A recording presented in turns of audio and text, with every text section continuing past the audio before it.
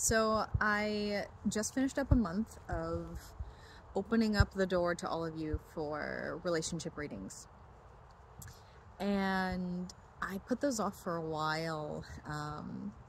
Wasn't really open to doing them because of the fact that I felt like people were not focusing enough on doing their part in relationships, and how I saw that some people were just wanting to look at their relationship charts and bypass their role in a relationship, essentially. How maybe they didn't want to work on themselves, they just wanted to look at the relationship chart and shift focus, and how that to me felt wrong. Well, things in me started to shift where I felt open to doing the relationship chart readings and felt that it could be beneficial. And a lot of that has had to do with my experience, my personal experience, and my relational experience in my life, and how I have come to see that, of course, that is not the case for everyone. What I shared about shifting the focus away from yourself, doing any individual work, of course, that's not the case for everyone. And how beneficial and how healing the container of a relationship can be. So the relationship readings have been fantastic. They've been incredible to do with those of you that I got to work with in October when I had that little sale. And so I'm leaving the relationship readings up and available long term because of how impactful they have been, and because of how I have learned in my personal life that a relationship is, I'm still living the experiment. I'm still open to what truths may come, but a relationship is possibly the greatest catalyst for your healing and your growth and your self-improvement, instead of just focusing on yourself. I think it's definitely both. This is not black and white.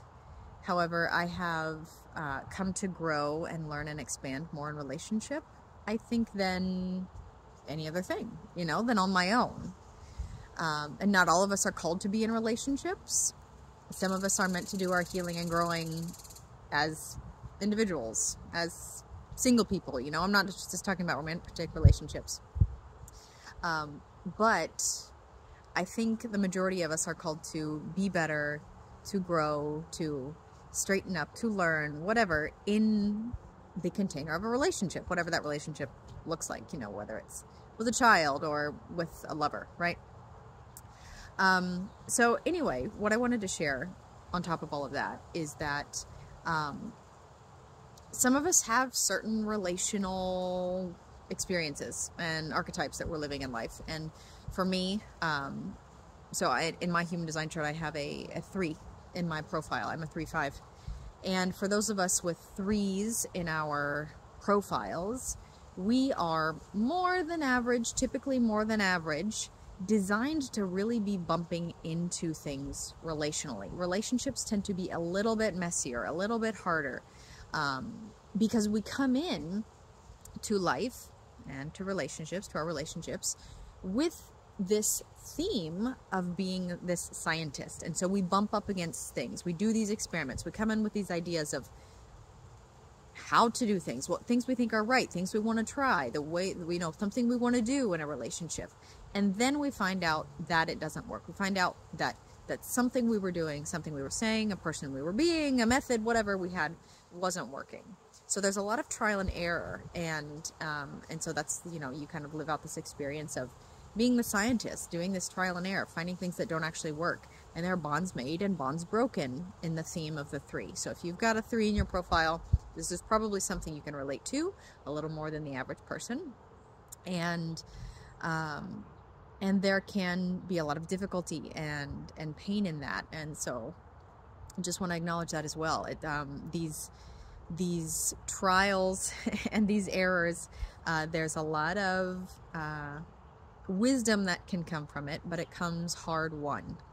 So, I wanted to share something that I learned the hard way, something not to do. I thought I would share with you from my experience something that does not work in a relationship. And something that I think ultimately led to the end of one of my relationships. Not the only thing, but was a major player. And it was that I did not expect my partner to change. And now, we're going to get into some language here, and oftentimes we hear, don't expect your partner to change. And expectation, sure, okay, maybe don't expect that your partner become and morph into this thing that you were projecting that they be when you entered the relationship. That's not what I'm meaning.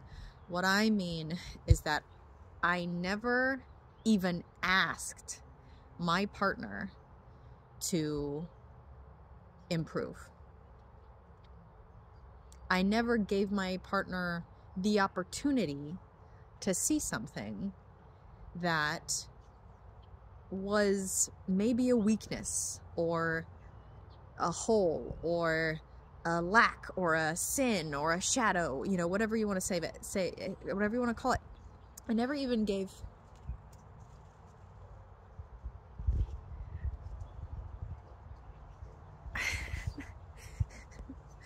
that hawk just flew right over me as I was speaking. Sorry. I was kind of taken aback by that. I never even gave my partner the opportunity to look at those things that were very difficult for me. And so what I did instead was try to change myself so much that wouldn't hurt me, that whatever that thing wasn't a problem for me, that it didn't affect me emotionally. And so I tried to become even more individualistic. That's what all this was rooted in, just this feeling of individualism, that I should not be dependent on my partner. I should not have to ask for their growth, for them to see anything about themselves that might not be great. We all have these pain points, and we all have these wounds, and we all have these maladaptive tendencies. We all have shadows. We all have sin. And I didn't point out any of it. I didn't bring it up in this way where it could have been an opportunity for that person to grow, to improve, to see me, to understand me, to give me more, that something that would feed me. And so it was rooted in that feeling of like, oh, well, I should just be able to do this myself. I should just be able to handle this. I should just be able to suck it up and allow this person to be this way and not call them out on it, not point it out in them. And I should just be okay with it and change myself so much that it's not a problem. And this really is a flaw in thinking. It is a flaw in relating, because you are being too hyper independent if you are doing this. This is me talking to past me. You are being too hyper independent in doing that. You are seeing, your relationship as something that is, well, really, it's like you are ruining an opportunity. You are missing an opportunity for true relating, for true intimacy. When you bring up something that needs to be brought up, that needs to be pointed out in this person, that, something you're feeling, you are bringing something up to the surface that needs to be seen. You are creating an opportunity for intimacy. You're allowing this person to see you, to grow, to give to you more. And that truly is what relationships are about. We heal with one another. We heal in containers of relationships. We are relational human beings. We are meant to attach to one another. We are meant to challenge one another. We are meant to support one another and hold one another up. And if you do not give people the opportunity to do that, then they won't. They will not do those things that you need. And you are also doing a disservice to them in that you are not pointing out where they could be growing for themselves, where they could be doing better for themselves, not just doing better for you and doing better for the relationship, but where they could be doing better for themselves, where they might be lying to themselves, where they might be too fearful, where they might be stuck in some mentality. And these are some of the greatest gifts that I have been given in relationship, when people told me these sorts of things, right? It wakes you up a little bit.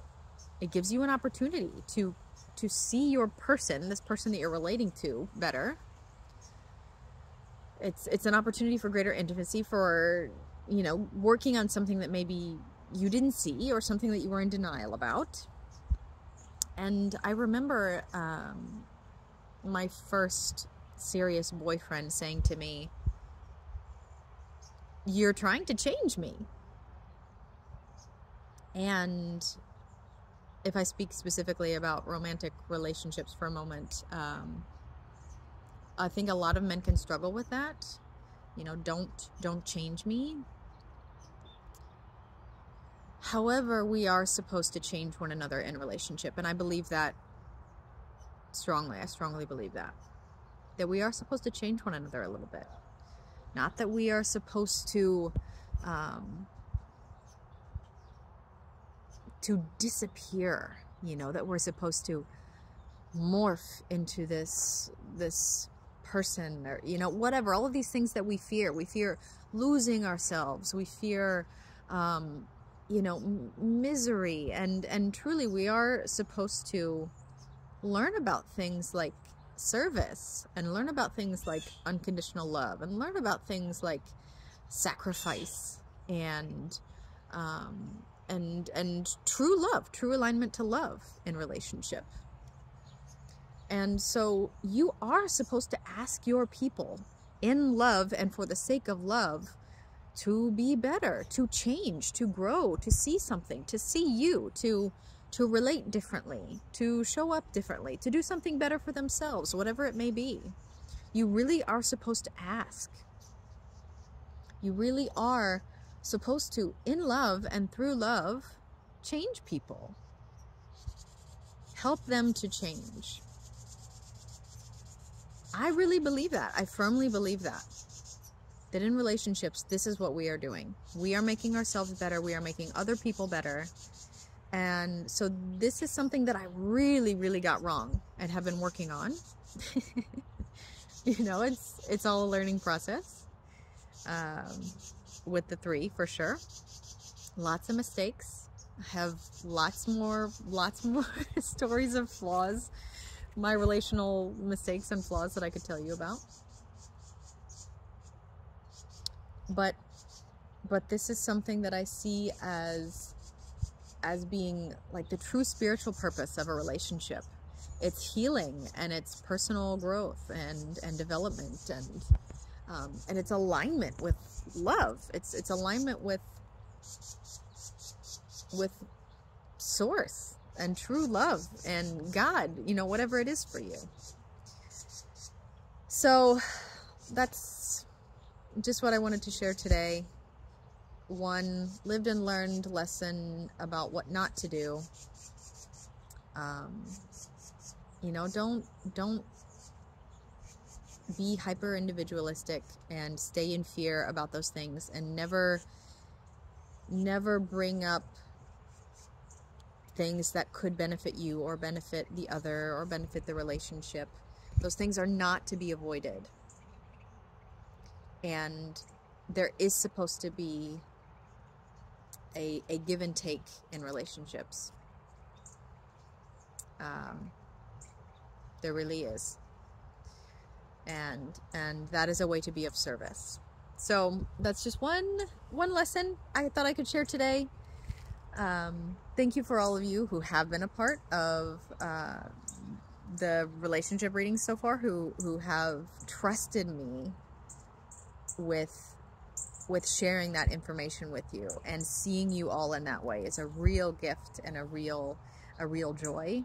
And I look forward to continuing to to keep this door open so that we can have these conversations, to talk about relationships, to talk about who we are as individuals, but who we are with our people.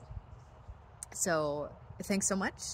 If you are interested in booking a relationship reading or just an individual chart reading, you can go to my website. They are all available there at CameronCoots.com. Thanks so much.